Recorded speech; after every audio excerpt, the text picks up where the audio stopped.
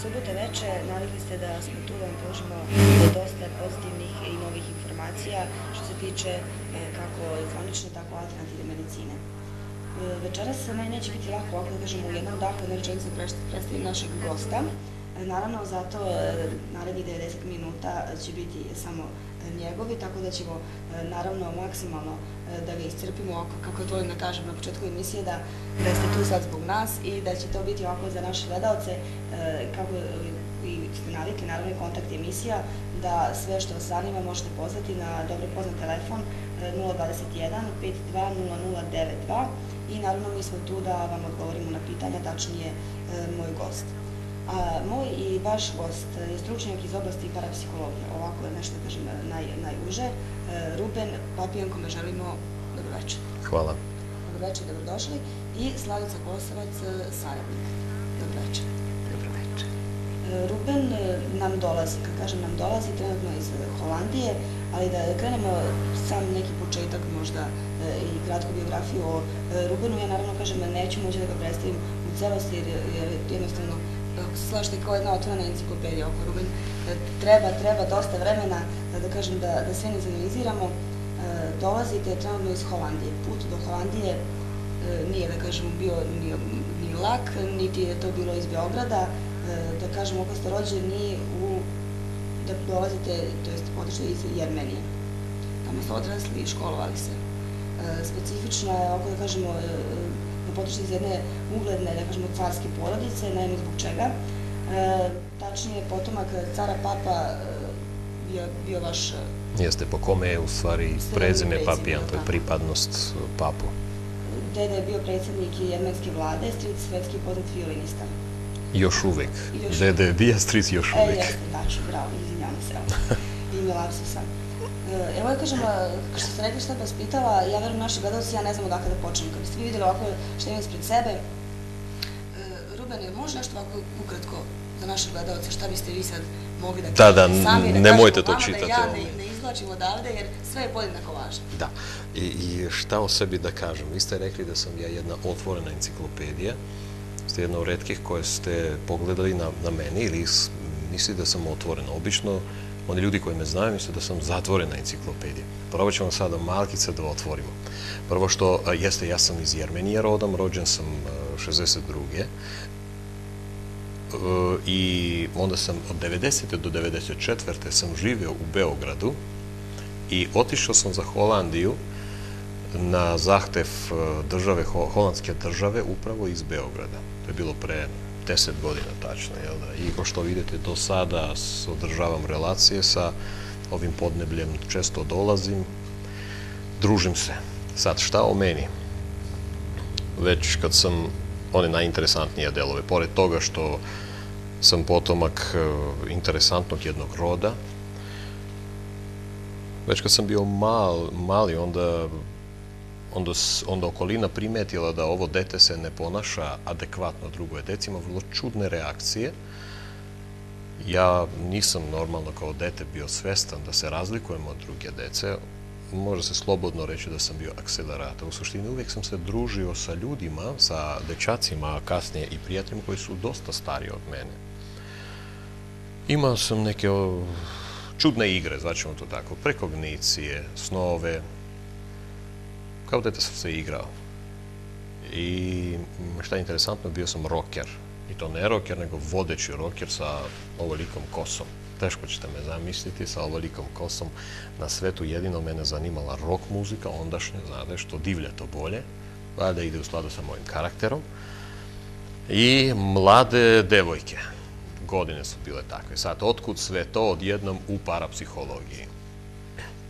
Valjda, kao što kaže, došlo vreme i kad sam imao 18 godina, moja majka se nešto razbolela, to pričamo sada niz godina unazad, i dođem ja sa koncerta jednoga dana sa gitarom i okruženju i vidim nekog čoveka koji nešto radi iznad glave moje majke.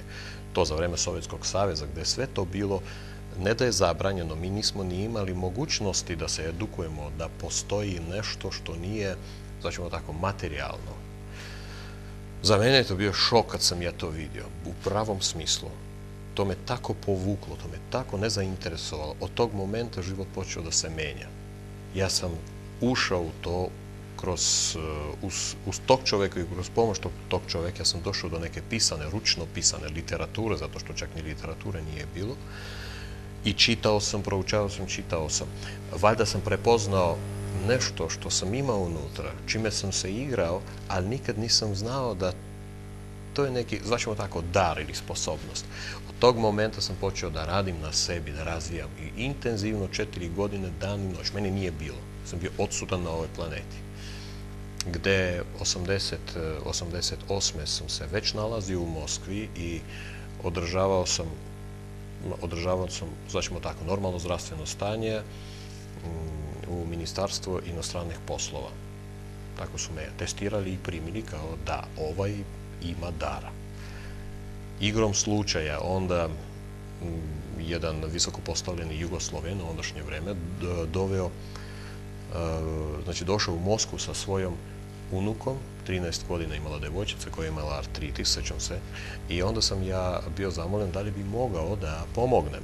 Ipak to je krug diplomatije. Radili smo, imali smo uspjeh i ovi lepi ljudi su me pozvali po prvi put da posetim kao gost Jugoslaviju, zato što sam pomogao.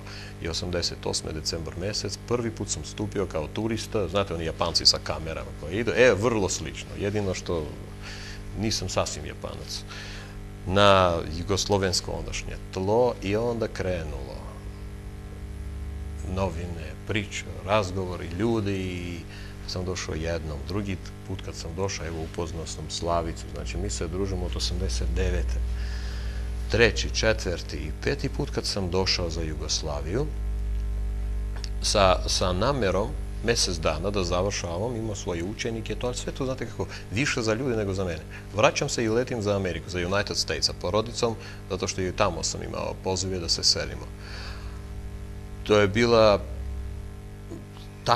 takva navala, interes prema Rubenu, da sam ja preokrenuo, valjda sudbinski tako trebalo, i otkazao sam Ameriku, otišao sam za Moskvu i dovezao sam svoju porodicu. Od 90. do 94. sam živio u Jugoslaviji. Mislim, u Beogradu, ali širom Jugoslavije sam putovao. Intenzivno sam radio na svom razvoju, to stalno, i do sada. Nešto od mojih radova, pisanih radova, 93. je došlo do holandske države. Čista igra slučajnosti. Moj prijatelj jedan, to su dosta visoko postavljeni ljudi, samo su dali, išlo kroz ruke. I dobijem ja poziv od Ministarstva kulture Holandije. Da li bi ja mogao da posetim njihovu zemlju, zato što je ministarstvo jako zainteresovano u jednom projektu. A projekat je bio vrlo specifičan. Metodologije napredovanja, otkrivanja talenta kod dece, uz moju metodu. Kako razotkriti? Ja sam poletio za Holandiju, to je bio juli mesec 1994. godine. Imali smo jako lep razgovor u ministarstvu. Dogovorili smo se za jedan projekt eksperimentalni za pola godine sa nekom eksperimentalnom školom. I u roku od 2 dana, ja sam se vratio za Jugoslaviju, meni je bilo već odobren boravak i poziv za Holandiju. Sve to neplanirano. 13. novembra 1994. ja ću po datimu već da rečem, mi smo otišli za Holandiju i taj projekat sa ministarstvom nije ni počeo. Zato što dokumenta su išle dalje i došli su do Shella.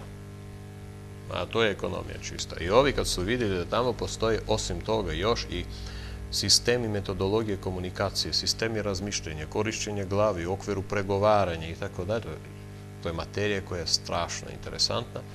Ljudi su lepo došli i 3 godine, 24 sata, ja sam bio konsultant u okviru pregovora sa tim krupnim kompanijama. Mene nigde nije bilo. Tako život se to sve preokrenuo. Sad ste, naravno, kažemo, vi ste u Holandiji, ali često posećujete Beograd. Ove dolazite, vaš Slavica i Slavicom se znate već 10 godina, ali sam njegov saradnik. Da kažem, on je ovako nešto rekao ukratko. Ja kažem, zbog čega sam rekla otvoreno. Kada bi svi imali, ja kažem, kao u knjizi sadržaj, pa ovako dosta teza, to je za mene sad da otvorim i da slušam, da tako? Aha, tako. Sad, naravno, za naše gledalce jeste to zatvoreno, naravno, zato smo mi tu i naravno vi da se predstavite i naravno, kažem, mislim da će našim gledalcima biti veoma interesantna priča i sve ono što možete vi da pružite.